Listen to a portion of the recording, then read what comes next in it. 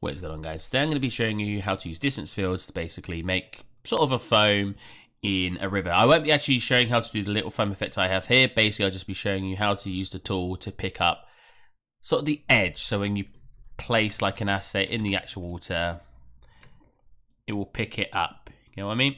You get this form around it.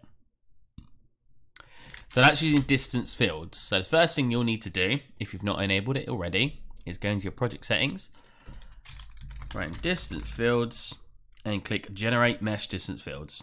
A lot of people will click to enable the compressed mesh distance fields, so you might want to do that as well. When you've done that, it'll ask you to restart.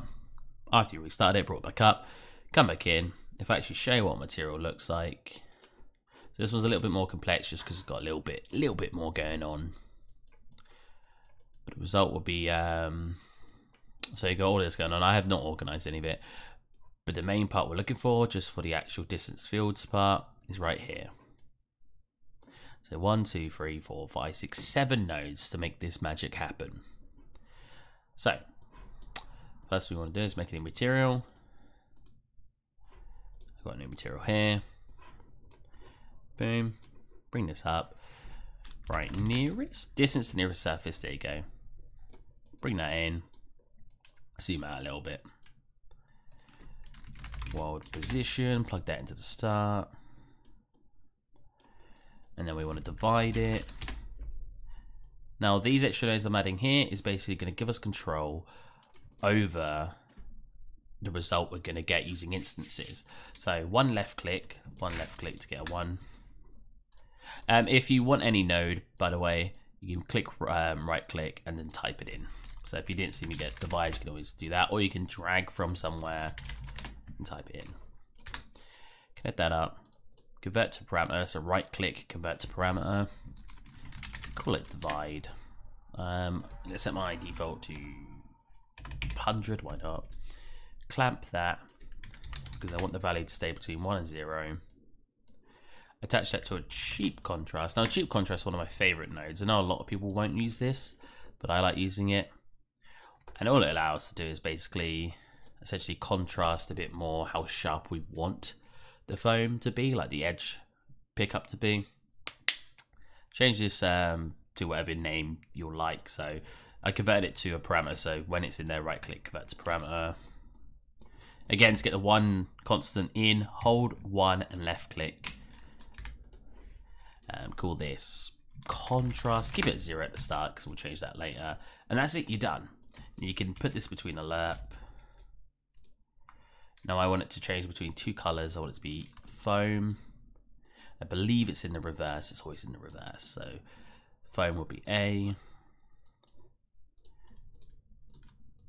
I always get the lerps, the order incorrect. So we'll see if I've got it right this time. And then plug that into your base color. Click apply. Now it doesn't just have to be in base color, you can do different effects. You can have it so it gets, you can use your roughness as well, make it so it's obviously more reflective at your water versus at your foam. So you basically essentially just do a complete copy of this.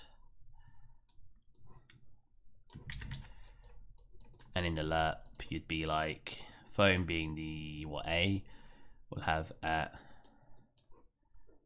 I don't know, 0.9 for roughness, and then like a 1 value for the water. Wait, no, 0 value for the water to be reflective. Plug it into the roughness. So basically, you'll just repeat the same process for different parts of your material. And nothing too fancy, nothing that I haven't explained previously in other videos. Let's actually go foam, water, so I can change those. To do that, I right click to convert it to parameter and named it. We'll apply again. So I've already made the material a little bit more advanced than what I was going to show. I was just going to show base color, but that's fine. Reflect side, put it on the water. Now the water's reflective, the foam isn't. So obviously this isn't quite what we want, but I set up all of these parameters. So to apply those, right click, create material instance. Ignore these ones, I made these earlier as a test.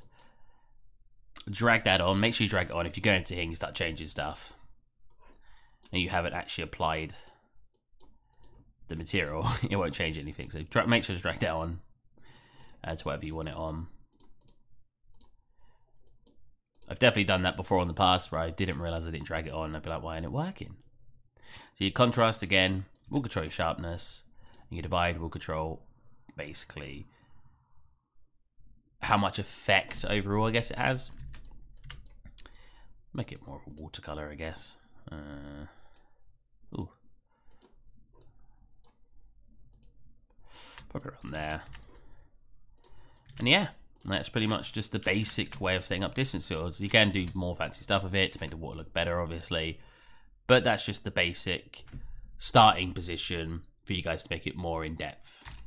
One other thing I'd like to show with this material, I've got an example over here.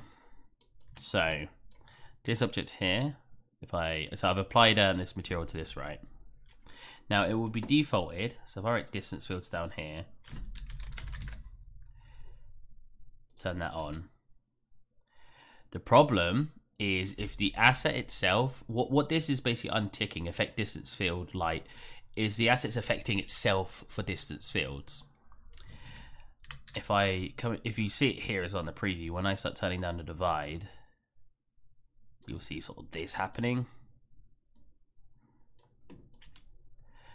Yeah, basically we don't want that. We don't want it to be affecting itself for distance fields. So if you just come into click your asset itself, go to your search down here, make sure you're in detail. Distance field, affect distance field lighting. No, we don't want the asset itself to affect any distance field lighting. Now when I go to pop this into assets, and we actually turn up the divide, yeah, up the divide, you'll get the effect you're looking for.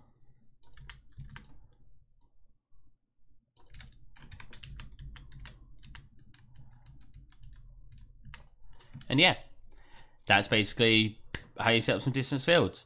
I hope you guys enjoyed. I hope this helped some people who didn't know how to do it at all to begin with, and I'll catch you guys next time. Bye bye.